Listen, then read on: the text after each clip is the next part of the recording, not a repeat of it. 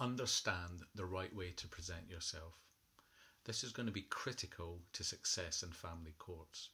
If the courts see and hear a calm, rational, pragmatic, thought-through parent who totally understands their children's needs and can communicate about those clearly, about how they meet those, and can deal calmly with other allegations that another parent's making and have clear, pragmatic, reasonable explanations for situations, you're really going to increase your chances of a positive outcome.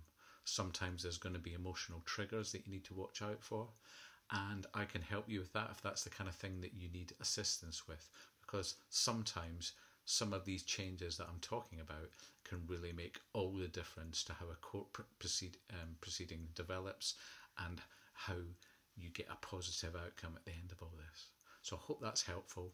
Give me a call on 07906 956 035 if this is the kind of help you need. Take care.